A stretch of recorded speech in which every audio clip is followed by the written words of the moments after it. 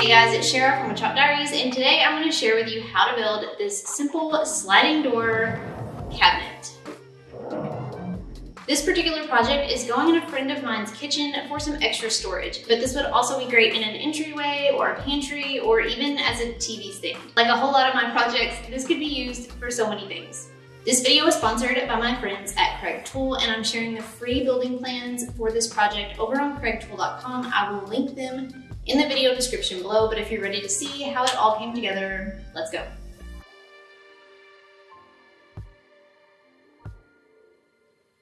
Like many of my projects, I started out by cutting down my plywood to get started.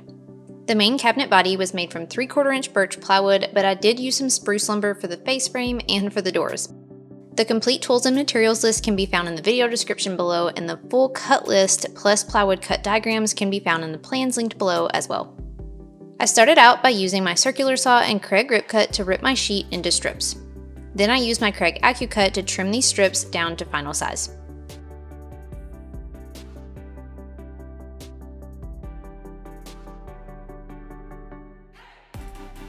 To assemble the main cabinet body, I needed 3 pieces for the bottom and 4 pieces for the sides and dividers.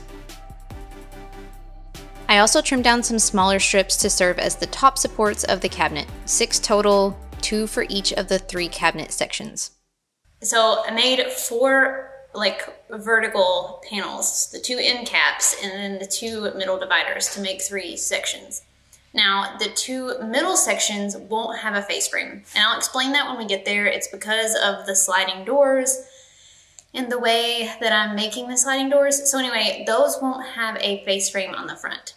So those edges of the plywood will be exposed. So I'm going to edge band those, but I'm not going to edge band any other piece of the cabinet carcass because all of those edges will be covered with a face frame in a future step.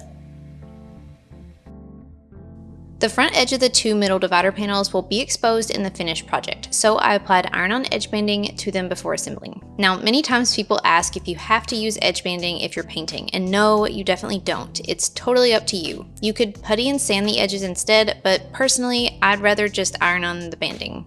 It's a lot quicker, and the edges are still a lot smoother in the end.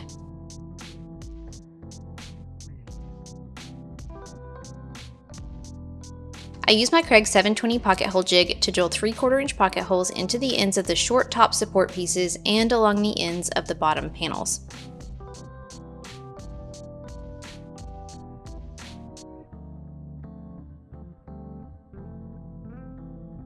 Then I began assembling the cabinet using 1 1/4 inch pocket hole screws. I used a scrap 1x4 block to install the bottom panels 3.5 inches up from the bottom edge of each side. I installed the top supports flush to the top edge, 1 at the front and 1 at the back. I made sure to keep the edge banded panels in the middle as I assembled everything. Once I had 2 of the sections together, I did move it to the floor just to make it easier to add the final section.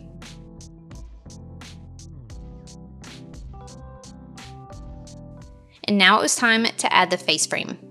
Now, I only added a face frame along the top, bottom, and sides. I didn't frame the middle 2 dividers, which is why I applied iron-on edge banding to them earlier. There's a reason for this, and this will make more sense later when I add the doors. But for now, I cut 2 pieces of 1x4 and 2 pieces of 1x3 to make the simple face frame.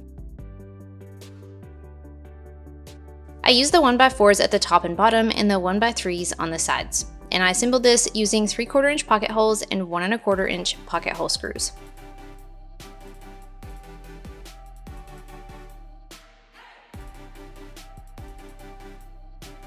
I test fit the frame before adding some glue and nailing in place, which is always a good idea to test fit before gluing anything.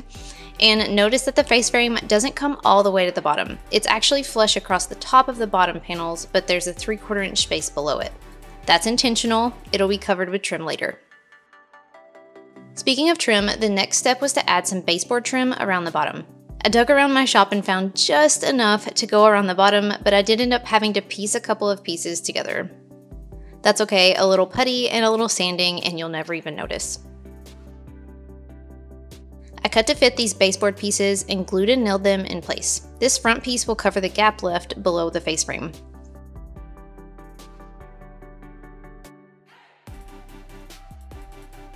I used some wood filler to fill in the nail holes and to smooth out all of the joints. Next, I pulled out my Craig shelf pin jig and drilled shelf pin holes in the 3 cabinet sections to install adjustable shelves. I used some scrap wood blocks to help me space these holes where I wanted and made sure that the front holes were just a little under 14 inches from the back edge, since I only made my shelves about 14 inches deep. I was painting this cabinet white, so to make things a little easier, I went ahead and cut 3 shelves from 3/4 inch plywood and then cut a 1/4 inch plywood back panel, but I went ahead and painted before I secured it. Okay, so we're gonna do that thing like they do on TikTok and Instagram where you just like snap your fingers and all of a sudden like everything's done. So I have the painted cabinet now. This did not happen in the snap of a finger, but I did not film the process because the process is awful and I hate painting, but I've got the cabinet painted, the shelves painted, and the back panel is painted back here as well. So now we can move on with the project. The worst part of every project is painting. And if you want to know how I did it, I literally just used a paint roller and a paintbrush. So nothing fancy. So it would be a really boring process to film anyway. But now we can move on. So let's build the doors and the top and get this finished up. Once the cabinet, shelves, and back panel were all painted, I stapled the back panel in place, then moved on to adding the top.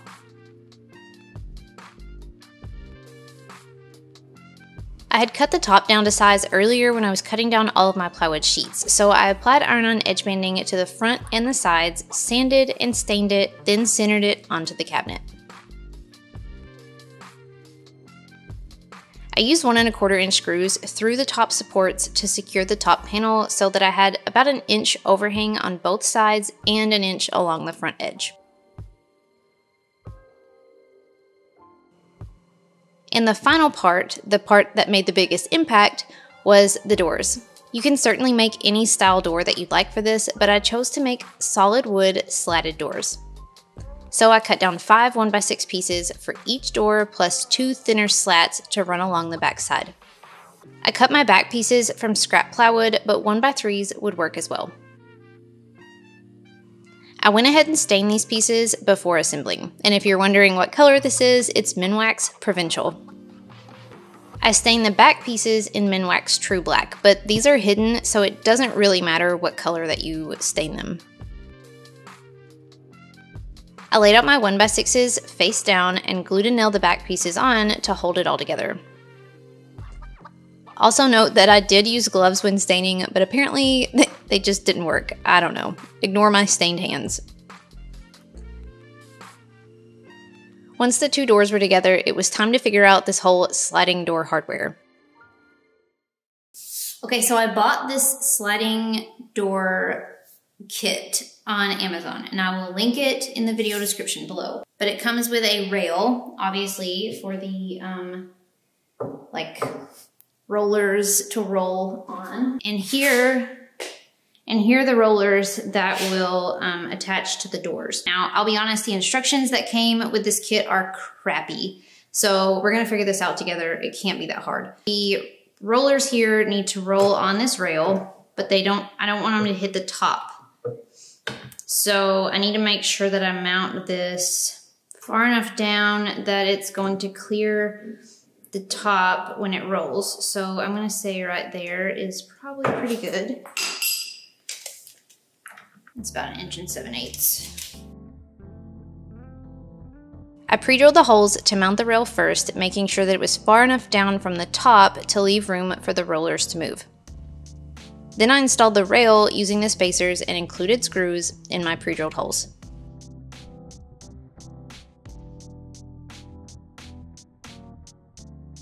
I went ahead and placed the stops on each end of the rail, but I will come back and adjust these later. For the rollers, I mounted them so that the bottom of the hardware bracket was about 3 5/8 inches from the top of the door. Then I used the included screws to secure. This kit comes with anti-jump pieces, which are basically some plastic spacers that attach to the top of the door to prevent it from accidentally lifting up and jumping off the rail. Clearly, I don't know how to check the focus of my camera, so sorry about that, but that's what I'm installing here on the tops of the doors. You attach these with just one screw so that when you place them onto the rail, you can rotate them in place so they don't just jump back off the rail accidentally at some other time in the future. Now the last part was installing some guides to help keep these doors from swinging back and forth.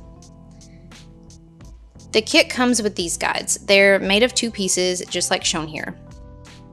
I could only install 1 screw with these, but I screwed the L-shaped bracket to the face frame right above the baseboard. Then I secured the front piece of the bracket and adjusted as needed to get the doors kind of where I wanted them.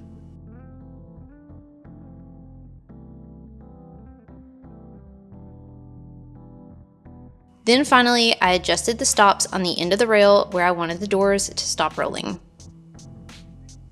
There are just basically some set screws on the bottom that you can tighten and loosen as needed here.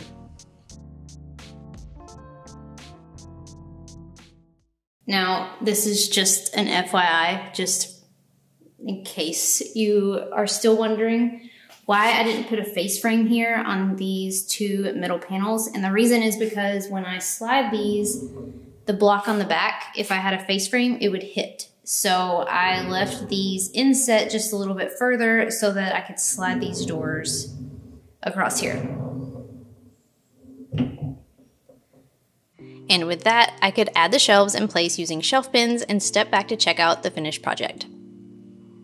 I've built sliding doors before, but never a sliding door cabinet, and I can say now that I'm definitely a fan. This was such a fun 2-day build, and I really like the modern but rustic style. If you'd like to build one of these for your own, don't forget to check out the free building plans over on craigtoll.com, and if you want to follow along on all of the upcoming projects and plans, be sure to subscribe to the channel. Thanks so much for watching, friends, and until next time, happy building!